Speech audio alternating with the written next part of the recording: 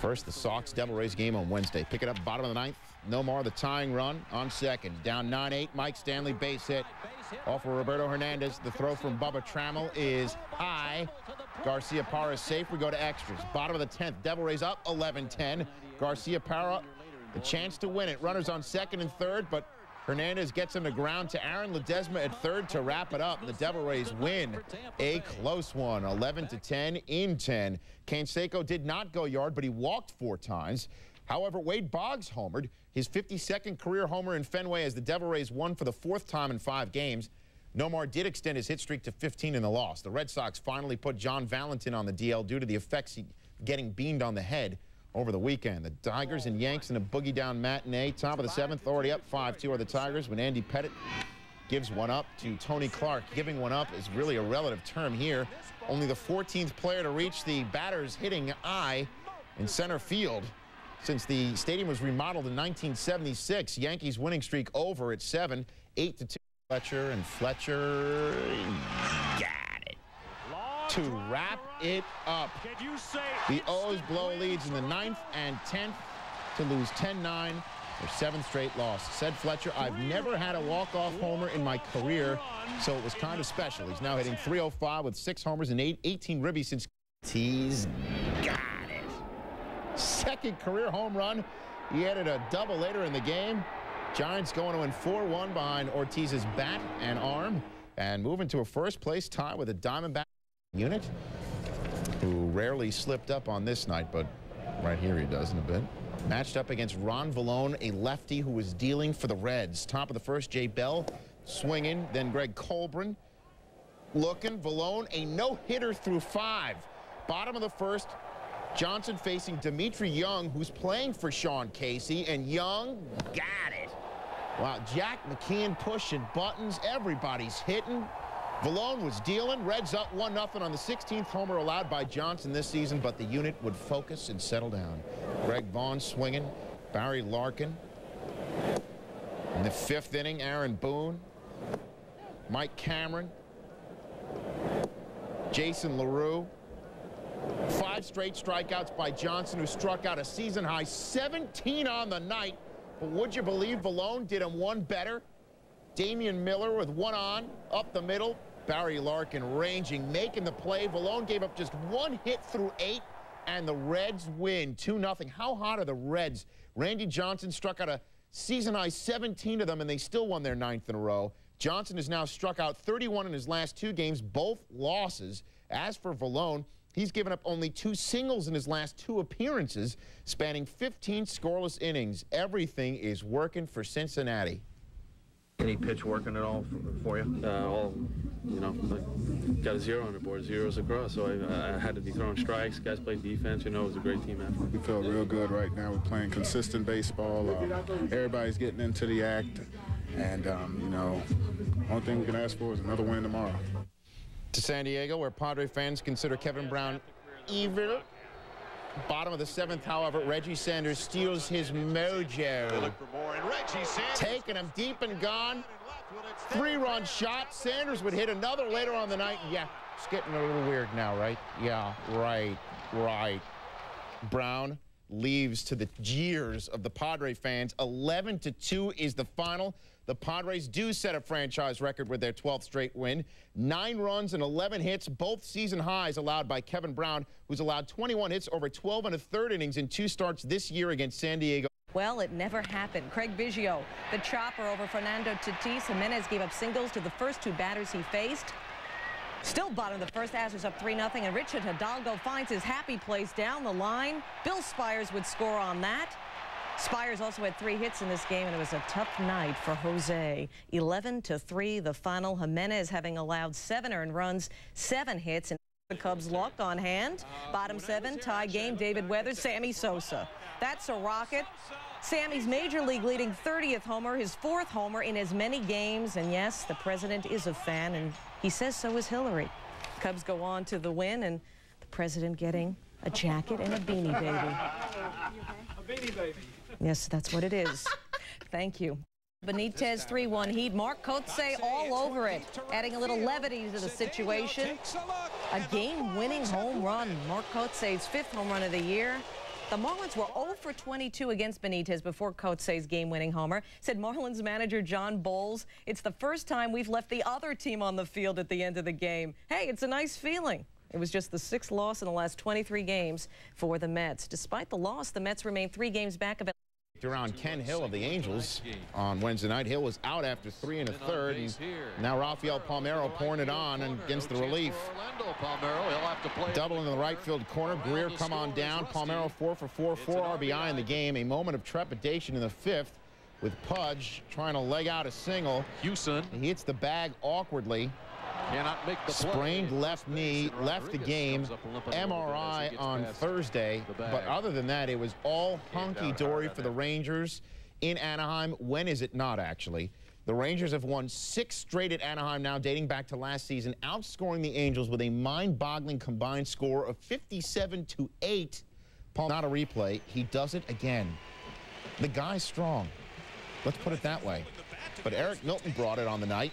Bottom of the 9th, 5-3 Twins. Dave Justice swinging. Milton's line, 8 1/3, 5 hits, 3 earns, 2 walks, 7 strikeouts. Said Milton's manager Tom Kelly, to strike out a hitter like Justice. Long ball, but Steve Traxel's getting a little tired of it. This is a homer to Marquise Grissom. This is 14 home runs he's given up in his last 8 starts.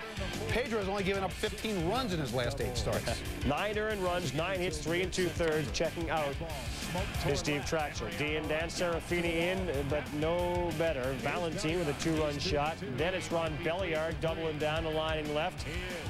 Nomo and Mark Loretta score. 8 straight hits, lead 8 runs in the 4th. Jim Riggleman and the Cubs down 14-4, but back come the Cubbies. Well, this was a day when everybody looked like Sammy Sosa, including that Mickey Morandini. He played 1,095 games in the big leagues, never had a 2-home-run game. He had one today, and obviously he knew that one was in the first row. Watch that trot.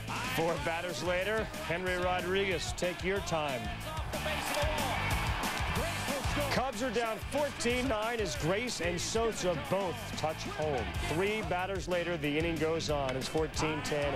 Jose Hernandez has just exited stage right. Cubs, it's 14-12, 15-12. Morandini's on first. Manny Alexander laying it down. Cirillo. Great play at third. Morandini those at second with 1 down. Mark Grace come through for us. Sammy's on deck. He'd be the tying run.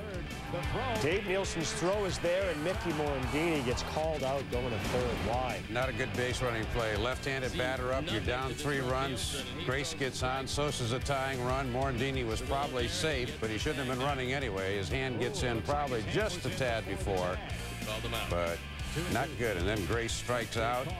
Morandini, the baseball gods, are going to punish him. He's got the head-first slide. He hurt his hand. He's got it nice. Speaking of ice, how about getting that scoreboard operator some ice? Same score in the 9th. Valentine. He left the yard from the right side. He's going to do it from the left side. His 5th. The Brew Crews put 17 on the board, and they ain't done. 18 runs, 20 hits. Gaietti's warming up. He didn't get in, but the Cubs lose 19-12. The guy out on the scoreboard looked a little bit like... The leadoff hitter's Al Martin. You like to get the leadoff hitter out. Well, Al likes to go out, too. 9th home run this year. Just like that person, and the Phils are in a 1-0 hole. Now in the 2nd, Warren Morris off second. Brent Brown, liftoff. 2-run home run. Brown 7th, Pirates up 3-zip. Now 2 on for Jason Kendall. He's got to be your all-star catcher, doesn't he? Ed Sprague scores. The throw goes to second, so Ivan Cruz would come home as well. 5-1 in favor of the Bucks. You could argue Lieberthal. You got to argue Piazza. Bottom 4 with 1 on. Al Martin, Person. Here we go again. So you figured that all out by yourself. What's that? Piazza and Lieberthal. I like that. Martin's 10th this year. 7-2 Pirates. 3 tonight. Jason, talk about Kendall and the Phillies. Well, there's no love affair going on here. Earlier in the week, Paul Byrd accused Jason Kendall of diving into pitches. Terry Francona said they should outlaw that arm pad that Kendall wears. Kendall said, "Who the heck is Paul Byrd?" And that's what you get. Go around on that. And this is what you get. Morris picks him up by slicing one down the line and left. 2 runs will score, and Warren Morris has a 2-run double. And the Pittsburgh Pirates, who scored an awful lot of runs, Astros against the Philadelphia Phillies win 12-7. 10 days ago, Carl Everett yard. Here's your two-run shot, number 9 for Everett. It's 3-1 Astros, and Bottenfield traditionally hadn't dug himself holes like this. Now, every time McGuire comes up against Houston, they move people, Dave. Well, they've had 3 infielders on the left side of the diamond almost the entire series. Mark kind of shoots one, beats the defense, but I'm sure Matt Galante doesn't mind seeing the singles, even though it cost him a run. Cards within 1 at 3-2. Now, it's 5-3. Bottenfield, the pitcher. Biggio just couldn't get there. Fernando Tatis scores. Eli Marrero scores. It's 7-3. Bottenfield's got a double. Now in the 8th, 8-4 cards. J.D. Drew to center. Everett. And those are balls that you'll see Astro players generally come up with. McEwing scores. Drew all the way around for what would be an inside the park home run. 10-4, good buddy. The Cardinals wipe out the Astros in this one. How about the Royals? Max Suzuki, he had his problems, but first Baldwin, Beltran, curveball done. Mac couldn't match him. Well, Max Suzuki has gone from Seattle to the Mets to Kansas City, and he obviously has a little jet lag because he's late getting to the plate to cover here, and it costs him a run. Mag scores. It's 2-zip. Bottom 5, Baldwin, Beltran. Cade looking again. One of 7 Ks for Baldwin on the night. Mike Sweeney, 0-2 fastball. That's a big mistake. Game tied at 2. In the 7th, same score. Mark Prashada to Craig Wilson. Back, this one goes up the middle. Oh, Fabulous, who comes up with everything, couldn't. Leeper scores, 3-2. Prashada. Jim McKean smartly calls a balk. Leeper to second. 2 batters later, bases loaded. Chris Singleton. Anybody? Anybody? Bueller? Nobody? That clears the bases. White Sox get a clutch hit and they win over the Royals 6-2 as Baldwin gets his first win since the 29th of May. Chicago's won 24 of his last 30. Bob Wells walks Ramirez. Travis Fryman comes home to score. The Indians are down 4-3, and here we go. The next batter is David Justice. Justice, liner to right. Kenny Lofton coming around to score. Here comes Robbie Alomar, and he too is saved. The Indians up 5-4, part of a 6-run 6th, and they win 7-5. Their 31st come from behind win. They keep Seattle in the yard. In the 5th, Russ Davis. To short. Tejada. Glove. Spin. Fire. And he threw it over some of the nicest cut grass in the majors. Bottom 5, 2-0 A's. Tony Phillips. Eric Chavez scores. It's 3-0 Oakland. Now Soup in the 8th, 4-1 with a man on first. Yeah, a lot of times the young Oakland infield, you saw Tejada make the great play. Eric Chavez, not a very good throw here, right through the wickets of Tony Phillips at second base. Chavez charged with the air. Next batter, Hunter going on the pitch. Ramon Hernandez's throw gets by Phillips. That ball's got to be knocked down. Davis scores 4-2 Oakland. Later in the inning, 4-3 Oakland. Griffey gets a big jump, steals the base. Junior in scoring position for David Segui. Here come the Mariners. Base hit center field tied at 4. That made it 4-4. Now in the bottom of the 9th, same score. Generally, that's bad news for the Mariners. Phillips to right. A.J. Hinch scores. Phillips goes 3 for 5 with a couple of runs batted in. And the A's win 5-4. Junior 1 for 4. 2 on, 2 down. Bonds. He sort of hesitates, figures he got not enough, but instead, there's the break that Bonds has been waiting for. A lot of hard-hit balls since he came back. A lot of them have been caught. This one ends up being dropped. Bonds gets a triple. Look at the replay. Well, the first time I ever set foot in Candlestick Park, Greg Luzinski looked right at me and said, I wish they'd blow this place up. I think Jeff Barry shares that sentiment. The stick claims another victim. That was his first trip to 3-com. Jeff Kent. We don't have to worry about that if you're Jeff, if you're Barry, if you're Jeff Kent either. His 12th of the year, 5-1. Sean Estes seems to have rediscovered his game in the 6th after giving up a leadoff single to Echeverria. Well, he gets Dante Bichette. Good off-speed pitch down. 6-4-3 double play. Estes still leads the majors in walks, but his last 8 games, 3.44. Good changeup gets Vinny Castillo. In the 7th, same score, Henry Blanco. This one to straightaway center. Marvin Bernard, used to the wind. Good catch out in center, and there's a little wrestling off the top rope. Giants go on and win 7-1. Estes 8 innings, 6 days. Dodgers shake their lineup up, Dave. Well, Raul Mondesi, they say he's been a little more patient this year, so Davey Johnson sticks him in the leadoff hole to see if he can generate some offense, but he strikes out. Went 1 for 5 in the game. Podge down 2-1. Ben Davis. Rip City all the way to the wall. Vanderwall touches home. Podge add another run. They go up 3-2 at this point. In the 5th, 2 out. Man on for Devo. Try to lay one down. Does. Magadan. You're going to have to fire that to get White at first. And safe? No. Called out. Top 6. Podge up 4-2. Clement to trip Cromer. To short. Damian Jackson. Oh. That is the old ball playing the fielder. Cromer's on. That arrow would lead to Mondesi with 2 on. Right through it goes. Dodgers pull within 1. Not a good day in the field, by the way, for Damian Jackson. To the 7th. Devo's up at bat. Will Cunane is on the mound. They're seeing the slow roller. This time he figures, I don't want anybody to catch it. Ruben Rivera says, hang on, Devo. At the wall, dealing with some sun. Good catch. Bottom 8, Rivera with a bat. Yard. Allen Mills hung one. Rivera's got 12 this year. Padres win their 13th straight. With a 6-3 win over the Dodgers, we're seeing pitching, defense, and some timely offense. Well, it's not every day you... Most of those hits and 5 batting titles came in a Boston uniform, and yet he still gets booed at the Fens. Boggs says, I've come to expect it. The majority of the people doing it were in diapers when I was here. Well, of course, as you're well aware of, they're doing it again. They're giving Wade Boggs boos. A couple of years ago. Top of the 2nd, they'd be cheering in Tampa. That's because he's playing some wall ball. Doubles off the wall against Jinho Cho. Boggs went 2 for 4 in the game. Top of the 4th, here we go, tied at 1. Mike DeFelice had a big game. Base hit up the middle. That would score Paul Sorrento, and the Devil Rays take a lead 2-1. They go on to blow out the Sox 12-3. How about DeFelice? He had 7 RBIs all season. Story for New York. At his best when he gets opponents to fly out. And that's exactly what Tiger after Tiger batter did. If it's getting repetitive, imagine how the Tigers must have felt. Irabu got 19 Tigers to either fly or line out, and we are showing you all 19 of them. He wins his 4th straight decision and improves to 5-0 lifetime against Detroit. Irabu picks up his 2nd career shutout.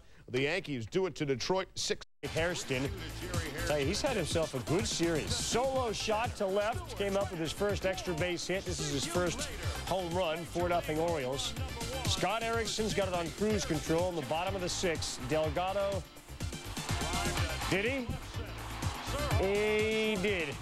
Willie Green, Sean Green, 18th home run of the season as they all come home at 6-3. Erickson, we're going to the bullpen, Dave. Well, you saw the 6.64 bullpen number in June. Didn't get any better tonight in July. Doug Johns hits Darren Fletcher on a 2-2 pitch. Ricky Bonus in to replace John. Jacob Brumfield, a guy you got to get out. He doesn't. Walks him. Mike Timlin tries to preserve the O's slim 6-5 lead. And Willie Green, who has been a hero lately, singles scoring 2. Blue Jays take a 7-6 lead. Here's the Willie Green deal. Jim Fregosi and Green both say the credit for playing him goes to Fregosi's son Robbie, who uses Green every time he DHs somebody with his. The Expos, only 19 home runs allowed, the fewest in the majors. You talk about owning a team. Glavine hasn't lost to Montreal since August of '92. Can they get him some offense early? Ryan Klesko. That is going to absolutely go to the wall and put a dent in it. RBIs 39 and 40 for Klesko. It's 2-zip Braves. Lockhart and Jones both were walked. They both scored. Walks hurt you. All right, here's the young. Yeah, one of the problems that the Expos have had is when you run so many young players out there, they make mental mistakes. Where was Dan Smith on that one? Nowhere. But there's more to come. Fernando Signal, a little blooper down the right field line. This gets by Brian Jordan, and it looks like a triple. Whoops. Signal only on 2nd base, and now you'll see why, Carl. He assumes this ball's going to be caught, and it's not. He gets slow getting out of the box, winds up on 2nd base, and this kills him because Robert Machado now is going to line out to Andrew Jones. And Signal thought this ball was going to drop. He winds up getting doubled of 2nd, and he's not in jail here. He's just on the bench. Felipe Luz had enough. Dave? Well, give Tom Glavine that kind of help, and it's all over. Glavine's been on the mark lately. Last 7 games, 2.65 ERA. Breaking ball down and away. Rondell White tries to go the other way. 4-6-3. Nice turn by Walt Weiss and Robert Machado. Another great changeup down and away. Glavine scattered 7 hits. Didn't have to worry about the Braves bullpen tonight because he went all the way. And they did just activate Walt Weiss. This was a game that only Bob Walker Cooper and B.B. King would have loved. But the Marlins didn't love it because they walked 11 Mets. Ryan Dempster has pitched really well, but not in this inning. He walks 3 Mets in the 3rd inning. That one forces in a run. Then after walking 3 in a row, Todd Pratt swings at the first pitch, but he winds up driving in 2 runs, so that works out fine. Mets now up 3-0, but the wildness is not over. Wild pitch here to Ordonez. So now Pratt goes to second, and they're going to intentionally walk Ordonez to get to the pitcher, Octavio Dautel, who has never had a hit in his career. And what happens? He walks him too. That's 6 walks, 2 2/3 innings for Dempster. Mets up 4-0. Dempster gone. All right, so Brian Edmondson, your turn. Ricky Henderson, not waiting, and the bases loaded. Oh, Preston Wilson in and out of the leather. Pratt and Ordonez scored. The Mets played 6. They're up 6-0. Let's go back to Octavio Dautel, Dave. Well, you probably don't get a chance to hit a lot in the minor leagues. Boy, he did not get out of the way either. Brian Edmondson hit him right in the back of the head. Look at the mark of the baseball, but I'm tough. I'm a rookie. I want to show him I'm staying in. I want to win. Here's Ordonez to right. Agbayani and Cedeno score. Kotsay falls. A very sloppy game. Mets win 12-8. Ordonez goes 2 for 4 with